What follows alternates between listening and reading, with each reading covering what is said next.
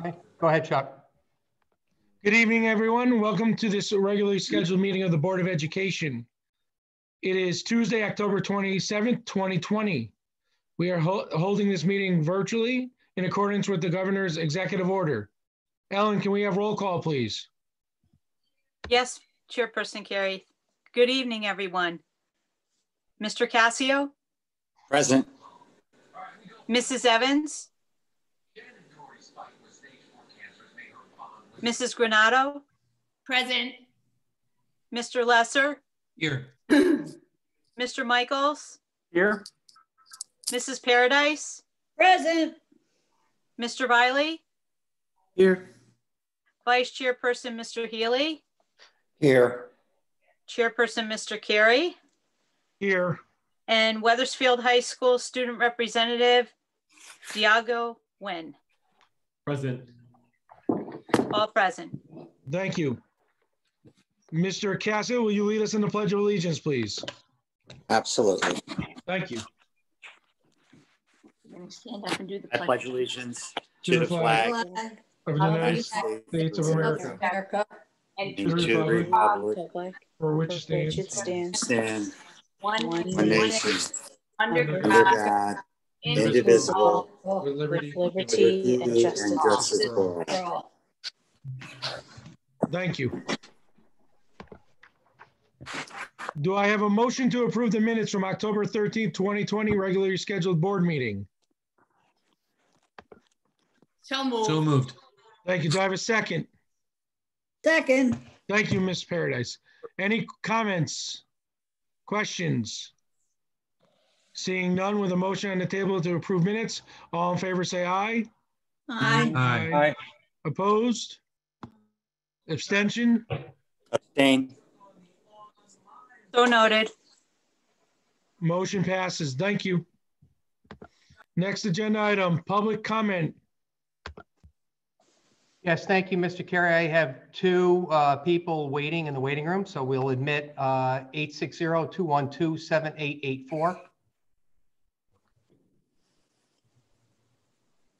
Good evening.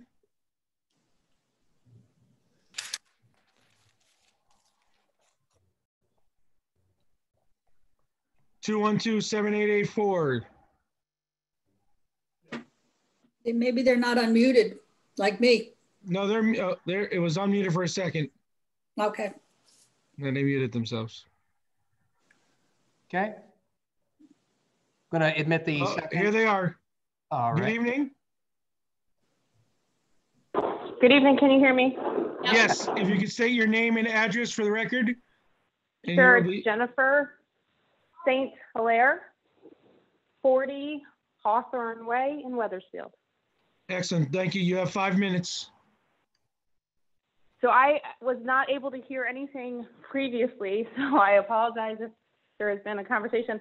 I called in tonight to ask a couple questions of the board in response to the letter that was sent out today by Mr. Emmett regarding the decision to move from going forward with the full schedule to remote.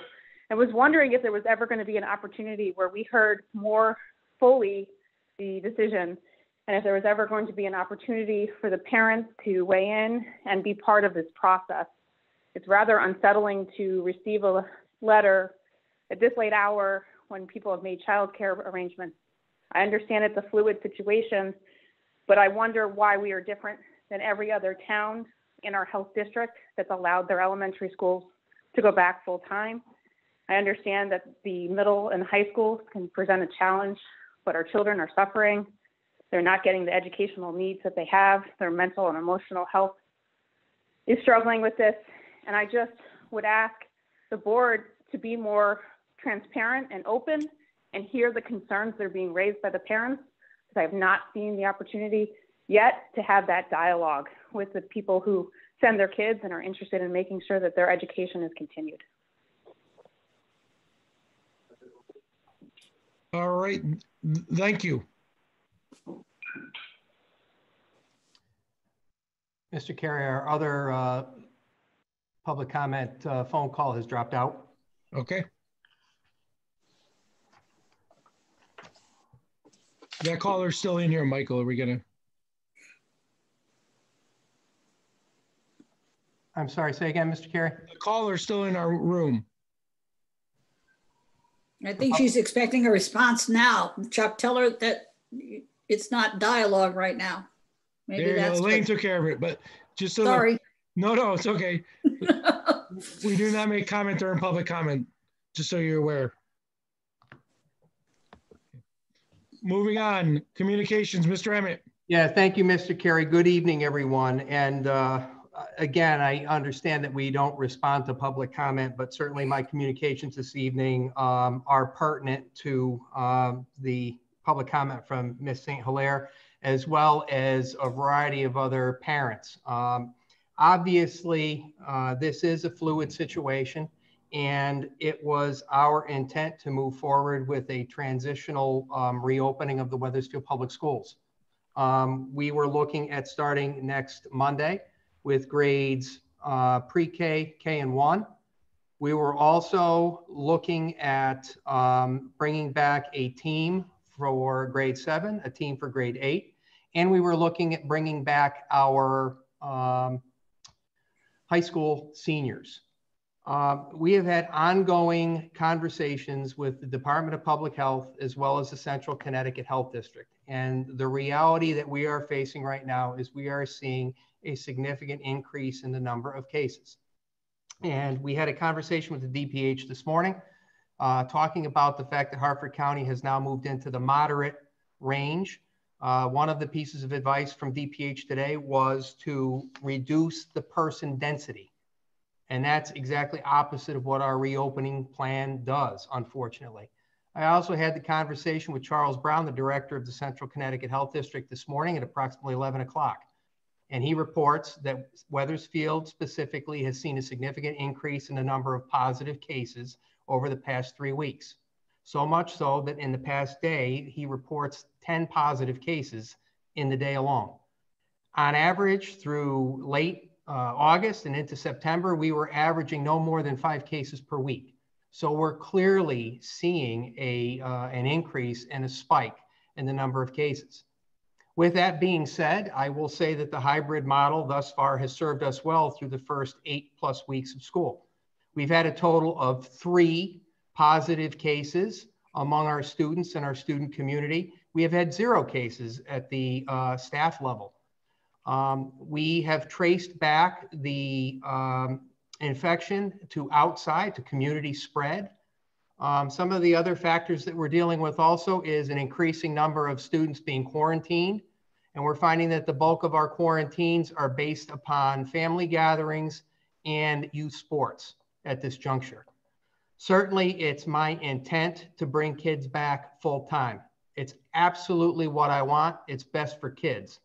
But I've also got the reality of increasing COVID numbers, the reality that our mitigation strategies are certainly going to be affected with regard to social distancing, and knowing full well that we've got an upcoming Thanksgiving holiday that we are fearful, quite frankly, of additional spread. We have been able to handle this process thus far very well. And my hope is that we're not going to have to get to a point where I have to close a school, or we have to close down because we're short staffed, or because we have to have so many quarantined that we're unable to staff our buildings effectively. We're trying to provide the absolute utmost of educational opportunity for our kids while still maintaining a level of health and safety. We see this as a continued fluid situation. Obviously, we'll have a cohort calendar forthcoming tomorrow. I can certainly understand Ms. St. Hilaire's concern around this late notice. Our hope was to be able to start this reopening process next Monday. That was the intent. And the amount of work that's gone into this reopening planning has been extensive. It's not going away. We're not putting it on the shelf and leaving it there. We've clearly got a plan where we can bring students back into the building, but we must do so in a manner that is as safe and as healthy as possible for our students, for our families, and for our staff. So that is where we're at with regard to the reopening. One of the things I want to make sure that the board and the public are aware of also, one of the things that we did was we did a survey with regard to the number of parents opting for remote learning. When we started during the summer with regard to remote versus hybrid, we had approximately 84% of our families say hybrid and 16% say full remote. With the option of full reopening versus full remote, the numbers were virtually unchanged. So we did not see a significant number of families that opted to do the full remote. The full remote option will remain an option. The state has clearly articulated that they are not taking that off the table at this particular point in time. So we continue to have the bulk of our families wishing to have full in-person learning, which again, will certainly tax our ability to maintain social distance in our elementary classrooms. Couple of other items for you, just to let you know, last evening we had our first session of the Social Justice Coalition. This is a joint effort between the town of Wethersfield and the Wethersfield Board of Education. We've done 2 informational sessions, and last evening we had a total of 71 participants that sat in on the meeting virtually. And we have another meeting coming up that is scheduled for November 30th. So we're certainly looking forward to having additional residents participate in this important endeavor. This is something that's going to be taking place over time. It's not a quick fix. It's not a one and done. But we hope to make some meaningful change in the town of Wethersfield moving forward. Just an update with regard to winter sports. Right now, at this point in time, we await additional information from the CIAC. I understand today during our DPH call that the CIAC and the DPH are going to be talking. Right now, there is a tentative schedule for the start of winter sports with practices beginning on November 21st. At this juncture, we're going to be continuing to wait till probably mid-November for CIAC to make a decision with regard to sports that are considered a higher risk. Those might be wrestling, ice hockey, boys and girls basketball, and of course, indoor track with regard to facilities and availability of facilities to host meets. So I have more information forthcoming. I am pleased to say that thus far, our fall sports schedule is moving along nicely. We're having some great success with our athletic teams and doing well. And I have to say to parents, thank you very much for honoring our limited number of spectators. I do know that some districts have banned spectators altogether. I'm glad that we've been able to at least let moms and dads be able to see their children participate in sports. And finally, last but not least, I do want to mention and give a shout out to our principals. October is National Principals Month. So Mr. Moore, Ms. Bannon, Ms. Takor, Mr. Horder, Mr. Cohn, Mr. Craig, and Ms. O'Connor, thank you very much for all of the work you're doing here for the Wethersfield Public Schools. And with that, that is the conclusion of communications. Thank you, Mr. Emmett. Moving on, we have action item. Mr. Healy, do you have a recommended motion for us?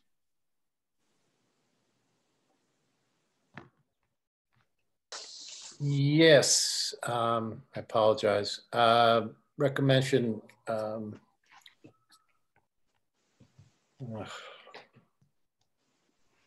It's not the class size. It's on. Okay, recommended.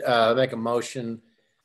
I move that the Wethersfield Board of Education approve an extension to the current unpaid leave of absence for identification number 905406 beyond the previously approved 60 days of unpaid leave granted by the superintendent and the Board of Education.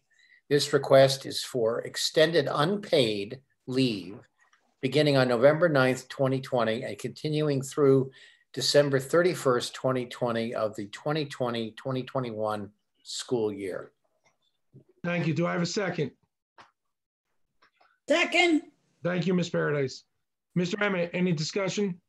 This simply is an extension of a leave that you have already approved. I certainly support this unpaid leave for this particular employee. And Mike, is this going smoothly with the sub? Yes, it is, Elaine. Yes. Okay, thanks. Okay, Chuck? Yes, Ms. Granato. Just a question, Michael. Do we have a lot of people on a leave of absence this year with this We have, in terms of COVID leave, we have a handful. Again, we have the variety from surgical procedures to maternity leaves to medical leaves. So right now we're running slightly above where we typically are this time of year, but that's something that Mr. Donahue monitors very frequently. Trent, do you have anything else to add with regard to that? Yeah, so thank you, Michael. As Michael indicated, you know, it's a fairly typical year with the number of people that are out for a variety of different reasons, medical and other. In regards to COVID, I think our employees have been incredibly responsive to, you know, making it a priority to be at work when they can. We have had a number of folks that have expressed an interest in a need to be away from work, whether it's for their own personal situation, to care for a loved one, or we've had a number of situations that have been emergency daycare and childcare issues for where families just haven't been able to secure daycare. So we're managing through all of those. We've started to see some folks come back. We have a number of folks that are hopefully coming back during the month of November and early December. And we continue to monitor that very closely. And as Michael indicated, this is just simply somebody that's currently out and needs a little bit longer before they feel comfortable returning to work. Thank you. Any other questions or comments? Seeing none, with a motion and a second, all in favor? Aye. Aye. Opposed? Abstentions? Motion passes. Thank you, everyone. Moving on to reports and discussion items. Annual class size report as of 10/1/2020. Mr. Emmett.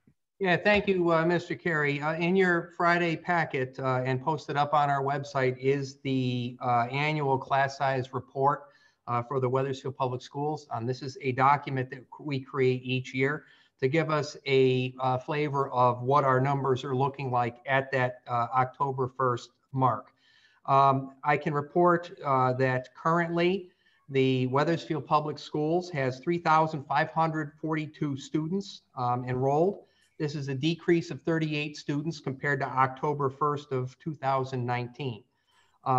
In pre-K, we currently have 62 students. Last year we had 68. At the elementary level, K-6, this year we reported 1,770 students. Last year on October 1st, we had 1,795. At the middle school level, grades 7 and 8, this year we report 578 students. Last year we reported 567, so a slight increase there. At the high school level, as of 10/1/2020, we reported 1,121 students. And last year we had 1,144. And our transition academy for our students in ages 18 to 21, this year our enrollment count is currently 11 students, and that is up from 6 last year. So we've seen a sizable increase in the number of students in our WTA program. From a standpoint of class size, obviously this report summarizes class size enrollment for elementary, middle, and high school. As of October 1st, 2020, at the elementary level average class size is 18.72 students per classroom. This is up slightly compared to the 18.49 in 1920. The average class size for middle school is 21.42, and it is 19.79 for the high school. And I'd like to also report that overall, we have 2 fewer elementary classrooms compared to 2019. With regard to enrollment, Table 1 discusses the enrollment numbers and current class sizes. For the most part, our class sizes look good across the elementary level. We do see higher numbers at the intermediate grade levels, grades 5 and 6, and they are spread pretty consistently across the district. At the middle and high school levels, you'll see a slight difference compared to last year's class size report. Some of the reasons for that are the fact that we shifted to a full year PE to trimester-based PE. We shifted full year music to trimester-based music for band, chorus, and orchestra. And we eliminated the 2.5-day and 30-day schedule rotations in favor of full term length classes offered each day. And again, the October 1st class size report is a snapshot of the classes that we're actively running on that date. At the high school level, again, you'll see some changes in the total number of classes. Weathersfield High School approached scheduling differently for the 2021 school year. They are fortunate to have someone who has previous schedule building experience and utilize the knowledge to rebuild the high school schedule. Obviously, our focus is making sure that we're providing the utmost in opportunities for our students. Again, the high school made a few adjustments based on the pandemic as well. One, classes were given a firm maximum size, which forced no classes to fall within the 30+ student range. This was obvious even within the hybrid model and cohorting, limiting the number of physical bodies in a particular classroom. Some of our high school classrooms are not very large. In addition to that, they had the unfortunate decision to not run robotics this year. Again, in the pandemic, we had to make some tough decisions with regard to availability of courses. So robotics had to go by the wayside for this year. It is a popular course, but it relies on group work. And in speaking with the teacher and not knowing where that pandemic was headed, they made the decision to offer other electives like transportation and construction that could be shifted toward individual instruction and the allowance of effective social distancing. Again, I think the high school, the middle school, and elementary schools have done yeoman's work with regard to scheduling. Obviously, at the middle and high school levels, the scheduling is a little bit more complex because of the fact that we're trying to provide kids with as many different opportunities as possible. So with that, I will answer any questions you have. And again, if there's something I can't answer this evening, I will certainly get that information out to the individual schools for follow-up. Thank you, Mr. Emmett. Does anyone have any questions for Mr. Emmett? Yes, Elaine. Mike, I just heard you say that we had to do away with robotics, which became part of the curriculum when we got the new school open, because we had the corner wing there where they could have the ability to do that. And I'm sad that we have to do that, but I understand the pandemic. But my question now says, you said that we can't do that because we have group work there. How are we handling science in the elementary now? Because that was always group work too. I think Bobby would say that's right? Group was little sets of people working on sound, or how is that being delivered? Yeah, actually, great question, Elaine. And going even beyond science, let's think about Teachers College, Readers Writers Workshop. We do a lot. The way we educate our kids, we focus on that small group instruction. We focus on collaboration. And you know, this pandemic has forced us to reconfigure our rooms where we've done away with those kidney-shaped tables, where you had a teacher that was, you know, doing running records with small groups of kids while other kids were working interactively. The challenge that we face is in terms of maintaining that social distance. We've had to go back to a more traditional approach where we have spread out classrooms and desks are in rows. There is a lot of reliance upon technology, even for those students that are in-person learning, because of the fact we've got a cohort at home, coupled with the students that are accessing full remote. So a lot of reliance upon technology, Elaine, and a lot of individual work, unfortunately. Yes. Okay. I just wanted to clarify, because I thought I saw, maybe it was on Facebook, or some teacher doing an activity with the smart board. I think it was like dissecting a frog or something. I couldn't see the animal, but maybe she was sharing the parts of an insect, who knows. But that's more the delivery now than the kids actually looking at an insect on their desk and saying, there's notice 3 parts. Okay, thank you. You're welcome. Thank you. Any other questions or comments? Excellent. Thank you, Mr. Emmett. You're welcome. Moving on to announcements information, please look in your packet in case there is a committee meeting. If you cannot make it, make sure you let the chair of the committee know. Board of Ed meetings held, WEC 10-2020, that stands for Weathersfield Early Childhood Collaborative. Ms. Granato. Okay, well, the WEC had their annual meeting, which is Weathersfield Early Childhood Collaborative, on October 20th. And we actually had a very large group. There were over 50 people participating in this virtual meeting. Coordinator is Kim Bobbin, she was our host. Whitney Simmons, an early childhood consultant, spoke of working with parents, children, and teachers to solve early learners' issues before they enter school and working with young school-aged children. Next, the group was led in a discussion by our own Sally DeStoli, who was working with comments on how COVID was affecting families and school. The guest speaker for the evening was Donna Rooney, an early childhood specialist who spoke on supporting our children, the impact of COVID on the development of young children. And I just got today in the minutes that there was the TLC virtual preschool program is currently being offered by the town of Wethersfield, and to please go to the Wethersfield Gov recreation site to sign up, and that's for 3 and 4-year-olds.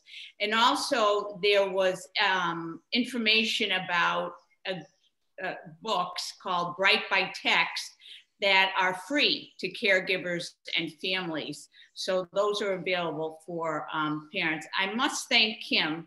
She organized this beautifully so that we enjoyed a virtual meeting. We didn't have anything to eat like we usually do, but she did an excellent job in informing in our annual meeting. So thank you. Thank you, Ms. Granato. Correct Council 1021-20, Mr. Granato. Yeah, so the next day I sat in the same seat and we did the CREC Council, which is the Capital Regional Education Council, of which Wethersfield is a member along with 35 other surrounding towns. This council is responsible for the regional magnet schools, Project Choice, and also this year, CREC has started the school year with organizing and working the Head Start program in the Hartford area. The committee reports included information that CREC's finances are being audited and they soon hope to have final results. Tim Sullivan, who is the superintendent of CREC, expressed his delight in the success of the teacher residency program. And I read that elsewhere tonight in our superintendent's goals, which is student teaching and working to find a diverse group of young educators. And they also spend just about the whole year student teaching. There have been 11 graduates of this program who are now working as full-time teachers, both with CREC and other school systems. Interesting, they did have another drive-through so that remote learners could get supplies to continue their learning away from their classroom. And last, Patrice McCarthy, the legislature's liaison for CABE and CREC, spoke of a possible virtual assembly of the legislators on November 19th.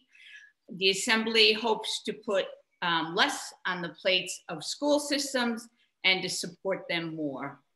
So those are my remarks on WEC and CREC. Thank you. Thank you, Ms. Granato. Next, Student Programs Service Committee 1021-20, Mr. Healy.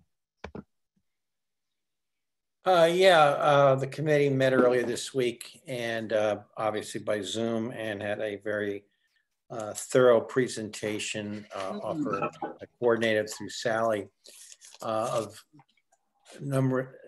how we're doing with remote learning and how we're approaching it. Excuse me.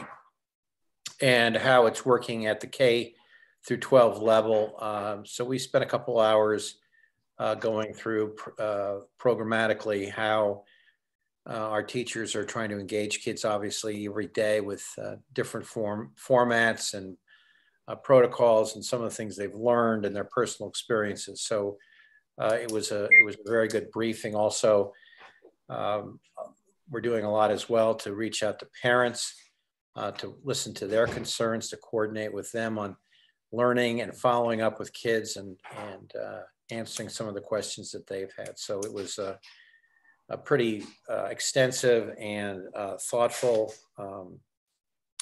presentation. Thank you.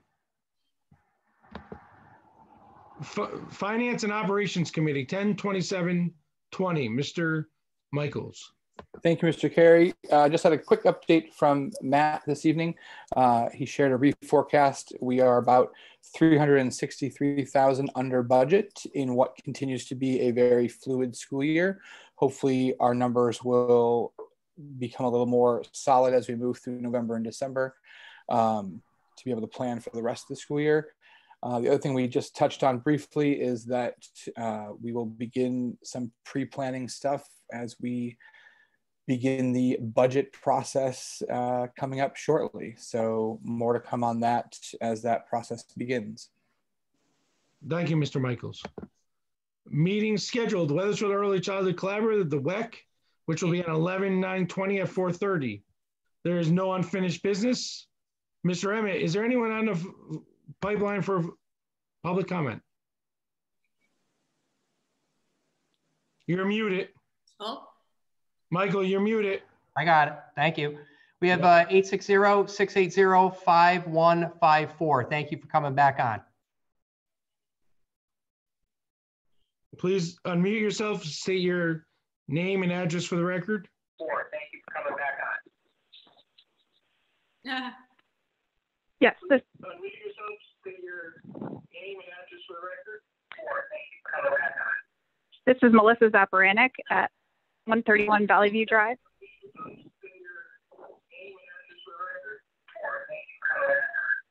This is Melissa Zaparanik at 131 Valley View Drive.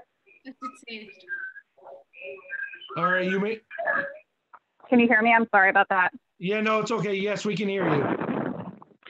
Yes, so I have a couple of questions in regards to the decisions that were made today in regard to the children not going back full time. The first question I have is that I understand that there's been some exceptions made to allow some students to go back for both cohorts. I was wondering what the exception process is and how that promotes the right to equal education, equality in education when not all of the students can go back full time. Okay, just The so you know, second during question- public. Oh, okay, there you go. You're keep Yeah, going. You're the good. second question that I have is that I would like to understand why, if our state is in phase 3 and our students can be in restaurants with 75% capacity and they could be with worshiping with 200 people, and your numbers today indicate that the average class sizes are 18 with 60% of the students back, why they can't be in class sizes of 10. We have gotten an enormous amount of feedback from teachers indicating that the students are doing a fantastic job with the masks and they're doing a fantastic job with the cleaning in the facilities. And I really think that it's time to get these kids back in school. And I think one of the comments that you made tonight was that the majority of parents believe that the kids should be back in school. And I'm curious why we're not listening to those parents and trying to find ways to get them back in school. And lastly, I'd like to understand a little bit more about the surrounding towns, because I understand that Rocky Hill is back full-time for their elementary kids. I understand that Newington is back 4 days a week. I understand that Cromwell is back. I have friends in the correct schools where they've actually had positive cases and their kids are back full-time as well. I'd like to understand what the differences are between our schools and theirs, so specifically associated with the health district, because I believe we all share the same health district. Those are my final comments. Thank you very much. Anyone else on the line, Mr. Emmett? No one else on the line, Mr. Carey. Thank you. Moving on to board comment. Anyone wishing to make board comment? Yes, Ms. Paradise. Sorry, guys, but I have one comment here. I understand totally what the parents are feeling. Even though my children are out of school, it's the babysitting and it's the helping those little ones. Even on my street, the parents are going nuts with the little ones trying to get them online. And I guess, Mike, I do understand them comparing us to Rocky Hill and other schools when you say the Department of Health, because I think that same Charles Brown covers those towns with the COVID numbers and the DPH's reports. So I do think those people who called in need a clarification on why we're not reopening if those towns can keep going. Maybe it's just our social distancing problem. But I also want the parents to know, and Chuck, you need to help me here, that we as a board are not getting the survey results, not getting the health department data that Mike's getting. And the decision on reopening when or going hybrid when is coming from an administrative team, not from the board. So I think when the people call in and say, you know, they hear Mike use the word we have talked to Charles Brown. We as a board haven't talked to him. We get only the same data the parents get. So I think that's a clarification. They're calling in for our help, you, Chuck, John, Bobby, and yet we're only part of the team to hear the decisions made, not making the decisions. So I think that's a clarification the town, and I don't think it's anyone's fault except that the news gets outside and you see New Haven's board making the decision. So it's an assumption that people see that the board is part of this decision making, or you see another town on the TV news saying, well, the board has decided not to open till the end of October. So I would just like the parents to know that we are not the decision makers. There's a team that gets the up-to-date data to make these decisions. And I don't know who's on that team except Mike Emmett, but you might know, Chuck. So that's my board comment. Thank you. Anyone else wishing to make comment? Mr. Lesser. Thank you, Mr. Chairman. I have a couple things. First, the Career Advisory Board met last night. We had a spirited meeting, 12 or 13 folks, and we have 3 things that I'll talk about real quickly. One is we're going to do a remote career fair, and we're going to partner with Newington. As many of you remember and know, Mark Danaher originally came from Newington and has great contacts there, and I think this will be a good opportunity for our students and also be able to expand the number of businesses. Second is we have 3 lunch and learns scheduled with business professionals to come in and talk to our students. And thirdly, we have 40 parents who signed up to do mock interviews. So we did this last year. Some of you may have participated. I had the opportunity to participate in the mock interviews. It's a great opportunity to help the students with interview skills. And again, this is all to help them build the career building skills and the skills necessary to go on past Wethersfield High School into college and careers. And then, so that's it for the Career Advisory Board. And I did ask Michael this earlier, but maybe he can go over and comment. Snow day, I'm getting the people saying, well, what's going to happen on Friday? And I said, I don't know if it's going to, they're saying it's going to snow. And then the second one is I also have had some questions, Michael, that election day we're off on Tuesday. Is Wednesday going to be a typical Wednesday where we're closed, or is Wednesday, I guess that's November 4th, what kind of day that is? So I'm getting some parents who have asked me that. Snow days and the day after election day. Yeah, I'll talk to both, Kenny. Thank you for the questions. With regard to the snow days, we had approached the State Department of Education to look at the feasibility of being able to utilize a remote learning day in lieu of a snow day and have that count. The Commissioner of Education went to the State Board of Education. They approved allowing us to utilize a remote learning day in lieu of a snow day. But charged the State Department of Education with providing guidelines with how to go about doing that. Those guidelines came out through CABE this evening, so I haven't even had the opportunity to look at them. We've had some conversation with our teachers union about this already. I think that it will involve some planning. Obviously, from my perspective, I think what's going to end up happening is I'm probably likely going to have to make the decision for a closure or to go to remote learning far in advance of when I typically do, which is when I get up at 3 in the morning and talk with all of my area superintendent colleagues.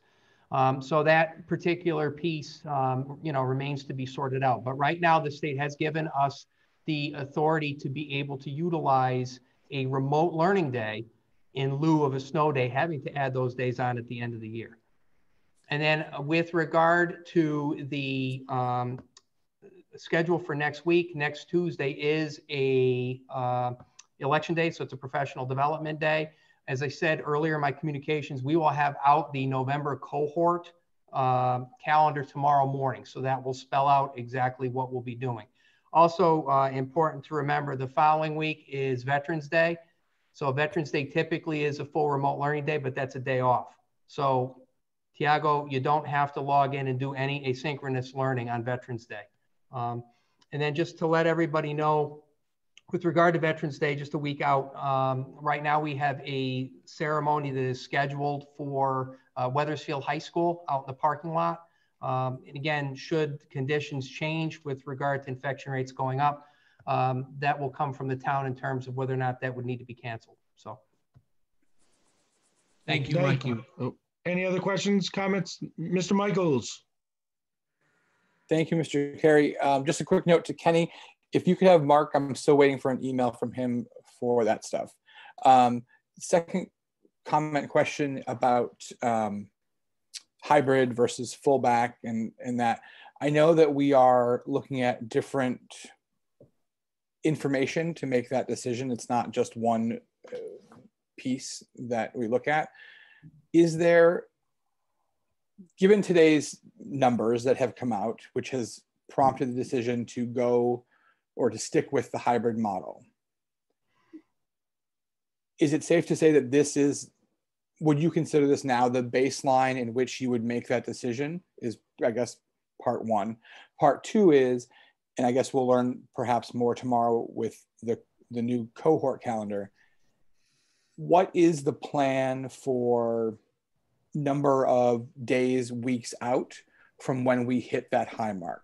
So in the interest of getting parents to a spot where we know it's not just because we hit 10 today and we've switched to hybrid, that doesn't mean if the number comes down next Monday that we're back to this. So what is the weeks or days that fluctuates before we are back to one or the other? Yeah, that's a great question, Lou. Thanks for that question. I had that conversation with Charles Brown today and asked about, what would I be looking at in terms of time frame?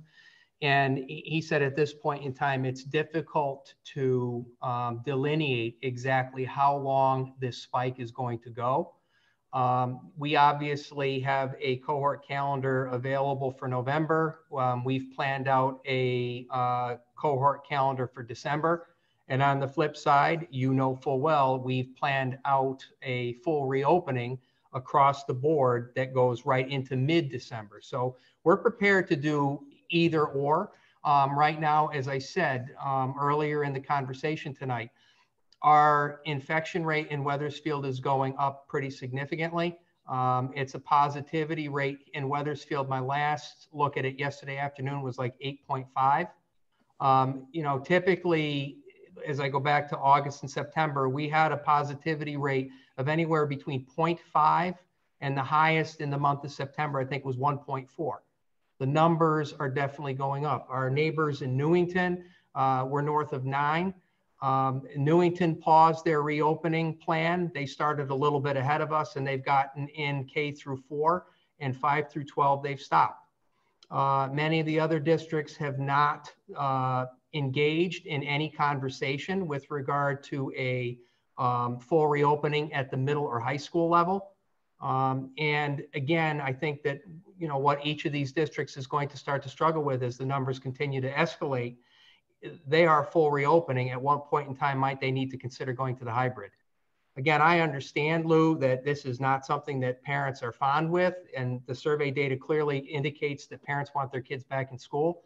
But again, I have to balance that desire with the data that's coming forward. You'll also notice with regard to state data, Elaine, the data that parents get, is the same data that you get, that I get, and that's what I use. So those learning indicators are on our website. They're updated every single week. This past week, for the first week, it's a 14-day rolling average. We moved from the low range into the moderate range. They also break it down town by town. So currently, Wethersfield is listed in the yellow category, which is a certain number of infections per. And in conversation with Charles Brown today, he fully expects that Wethersfield by the end of the week will have moved up to orange, or potentially even up into the red. That's a significant outbreak of infection. We have to look at that. So that's the justification and the background of what I use. And again, I can't say this enough. It's collaboration with the health district, with the Department of Public Health as well, on a weekly basis. I support it totally, Michael. I just wanted to know the people to know what you're using, Absolutely.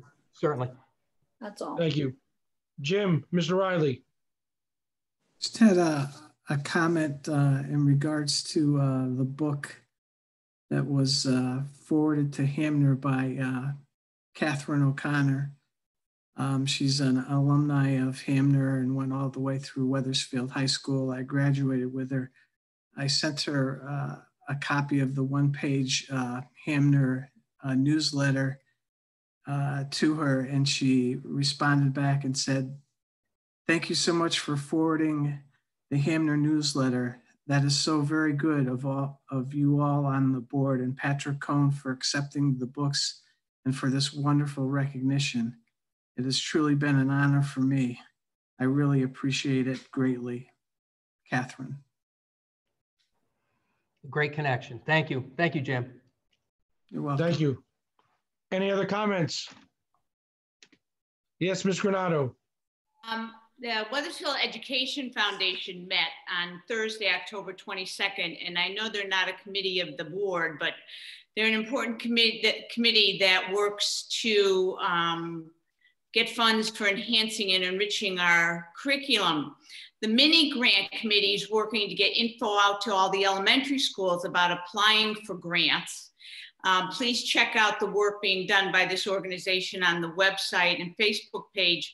And after student program and services meeting the other night, you realize that they do need lots of hands-on things still. That has not gone away. And mini grants are a great way to get a hold of those things. The group also discussed this year's fundraiser, which is called Cook Along. And it's in collaboration with the Charles Restaurant. A flyer will be out. It looks like this. Everybody will be getting one. And it's one of these virtual cooking in which you will cook along with Chef Tommy Caldy of the Charles, and you get a ticket. And that with the ticket comes your ingredients, a bottle of wine, and your YouTube site where you can go to learn how to cook the special meal that is presented by the Charles. By the way, today, the Weathersfield Education Foundation was on Better Connecticut to advertise this. So the more people we can get to buy tickets, the more money that's available for mini grants and for other things that the school, the teachers and the schools need. I also would like to thank the principals for their Friday update. It's really very challenging not to be in the schools, and I don't think we should be in the schools right now. But to see what's going on is wonderful, and they give us great updates. So I thank them for that. And my very last thing, my last comment is to tell people to please vote. It is your right, it's your privilege. But one of the best civic lessons you can give to your child is to bring them along and show them how democracy works. So thank you. Thank you. Any other board comments? Yes, Diego. I just want to make a quick comment to the board. Prior to the meeting, I connected to many of my high school peers, and the general consensus I received was an outpouring of support for the continuation of the hybrid program. So I just wanted to bring it to the attention of the board that majority of the high school students are in support of the continuation of the hybrid program. Thank you. That's good to hear. All right, any other comments? Seeing none, can I have a motion to go into executive session? So moved. A second. Thank you, Lou. All in favor, say aye. Aye. Aye. Opposed? Abstention? Motion passes. We're going to executive session.